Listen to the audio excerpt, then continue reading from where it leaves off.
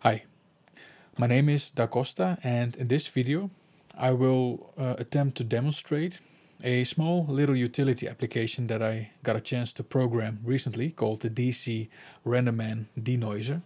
And as a technical director, I always try to stay on top of things, on top of changes that are happening with all these render engines out there. And specifically, while researching some of the changes with Renderman version 23, I got some great help from the community, especially by Alexander Weide, who runs his own Renderman Discord support channel, and some other people inside of there as well. And as a thank you for all the help that I got, I programmed this small little application to help with some problems related to Renderman denoising. As some of you might know, I also started teaching how to program with Python in Houdini a while ago. I had a small break due to some corona-related logistics, but I'm planning to start soon with the production of these lessons. And in one of these lessons, I am actually showing this project as an example. So I will show how to program something like this from beginning to end. So if you want to learn how to program something similar as what I'm about to show you, then you might enjoy watching the playlist in the VFX Lessons YouTube channel. I will add the link below this video. So in this video, we will briefly discuss the Renderman denoiser, which is pretty great actually, but also what this little application, what kind of problems it alleviates when you decide to use the Renderman denoiser in production. Then after that, we will briefly show how to install it and how to use it on an actual render sequence, a small EXR render sequence. So with that said, let's just dive in and take a look, shall we? So companies like Disney and Pixar has been quite innovative in the last half decade or so. They also produced a render engine called Hyperion, as some of you might know. And it has some pretty neat features and innovations inside of it. I can suggest the reading of this article written by FX Guide quite a while ago. But one of the things that was introduced in Hyperion was a very nice denoiser. And the denoiser that was inside of Hyperion is also the denoiser that we have nowadays inside of Renderman. So if we look at the research that both Disney and Pixar has been heavily invested in, then we can see how it led to such a great denoising methodology. As you can see here, researchers from both Disney and Pixar, together with researchers from several universities, they have been working on denoising methodologies and algorithms for quite a while now, and they have written some very, very interesting papers about this topic. So after studying all of this, it made me quite curious about just the general quality of the denoiser that is built in to Renderman at the moment. So I started using it for a while and just testing it out. And well, to be short, I like it a lot. I like the quality of the denoiser a lot and the flexibility that comes with it as well. But there's just one little detail in the way we have to implement it in production that I, together with several other users, didn't like as much. And that's what this little application that I programmed will attempt to solve. So let's go to Houdini real quick and look at the problem firsthand. The problems that my little utility application attempts to solve are threefold. I can best demonstrate it by showing you how you would normally use the Renderman denoiser, and that way I can show you the difference in workflow together with some of the main advantages of using the DC Renderman denoiser tool in production. So normally when you want to use a denoiser with Renderman, you have your Renderman ROP, as you can see here, and you add the denoiser, the denoise node below, and you connect them, and you have to make sure this is set to node by node instead of frame by frame. And this is already one of the main problems with this workflow. So let's say you have a scene with 120 frames, and at frame 57 your render crashes. So it then never gets to the actual denoising part for the first 56 frames that you have finished already. In order to get any denoised data, you will have to start all over again. If you want to be able to denoise after the render is finished, then you would normally have to code stuff yourself or use the command line tools to do that. So our little denoiser application will allow us to bypass this node altogether. Secondly, when you use the Renderman denoiser node, if you want to start the render, you have to click on this little button right here. And you might be used to use this button to actually start the render process. So let's say you have a production with a lot of different iterations. It can occur that at times you will forget to press this button and accidentally press this button, making sure you will have no denoised data after the process. So this whole little utility application will allow us to bypass this node altogether. Of course, there are still the same things we have to set up to make sure denoised data will work correctly. You have to make sure that in the image tab you use this checkbox, so the EXR sequence will know this will be denoised afterwards, and you have to make sure this is set to open EXR. And then you can just pick whatever file path you need. You can set your frame range to whatever frame range you desire, and you click on render as normal. The denoiser tool will override this setting right here. Normally, when you have a single frame, you set it to single frame, and when you have multiple frames, you can best set it to cross frame. But we will be able to override this with the denoiser tool itself. Just make sure you have this checkbox turned on and you have it set to open EXR, and you have all the data you need to actually denoise. So the first problem that my utility application solves is the need to use the ROP denoise node below this Renderman node. That way, when your render crashes, you can just continue to render where it stopped and finish the process.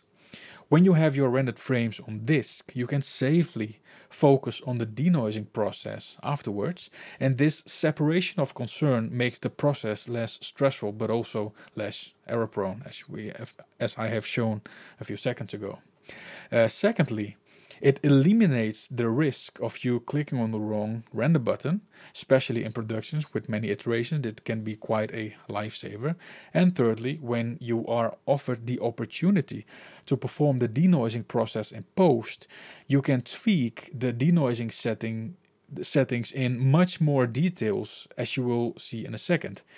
Otherwise, if you use the denoiser node while rendering as usual, as I have shown a few seconds ago, then you are stuck with whatever it gives you out of the box without the opportunity to change it afterwards, without having to code things yourself again. So having said all of this, let us install the DC Renderman denoiser and use it on some rendered frames to see how it works with some rendered EXR files. So let us look at how to install and use the DC Renderman denoiser on some actual rendered frames. So I will offer you the link to this page underneath the YouTube video. You can just click on this zip file and then you will see this download button over here. So you can save link as. I will just add it to my desktop. And then here, if you wait a second, it just added the zip file. I will unpack it real quick. So I have it in this folder and it's just an install file, as you can see. You can just click it and accept. It will then ask you for a preferred language. I will just go with English in this case. And you can just say next a few times.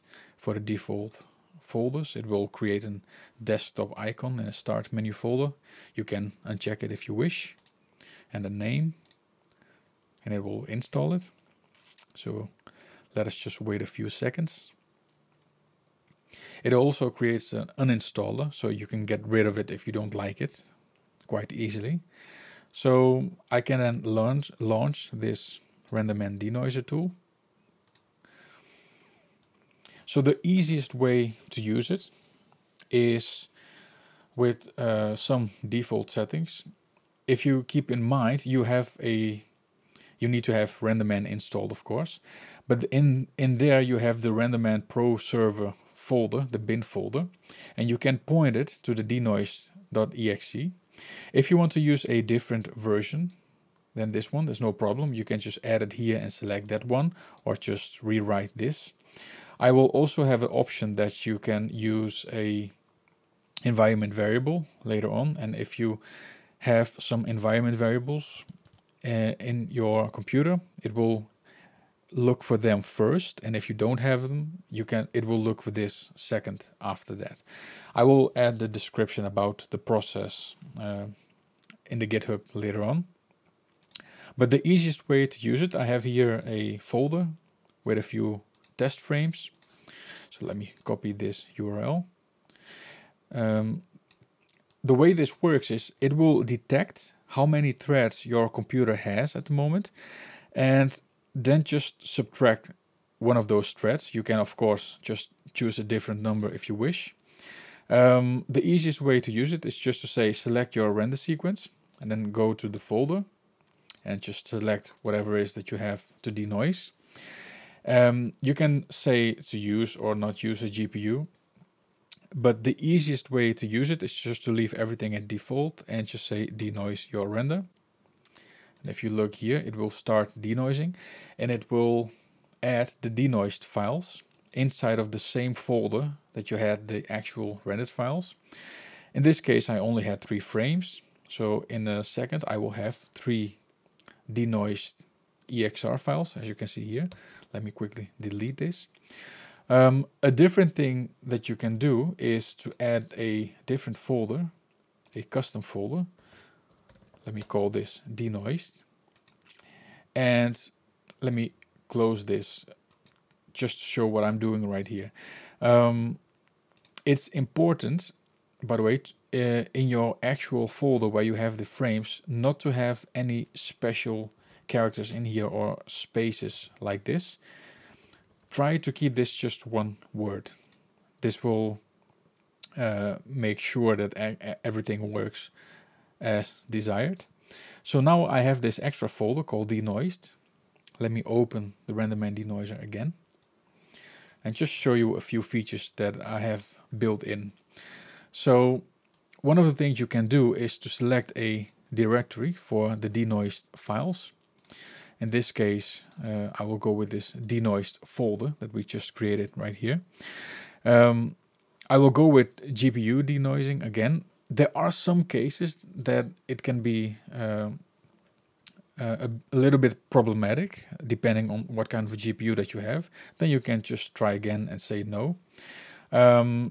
Built into the Renderman denoiser is the feature to skip the first frame or the last frame. The default here is no, but you can say yes if you wish. As you saw before, it adds the name filtered.exr to the actual file name. That's the default behavior of this. You can give it a different suffix and it will use that instead. We just added a custom directory for the denoised files. Here you can say I want to use the cross-frame filter mode like we saw in the actual denoise node in Houdini. There are a few filter types. It's set to default by default, of course, but you also have several pre-made filters that you can choose, as you can see here. So if you don't like the result of one of these, you can just try again and try a different one. One thing that I want to point out is if you want to run this whole denoiser process again, it's best to close the denoiser and just open it again. That will guarantee the best result. And you can select the desired thread count, and by default, it will just subtract something from the maximum threads that it can use on the machine that you have at the moment. So now by selecting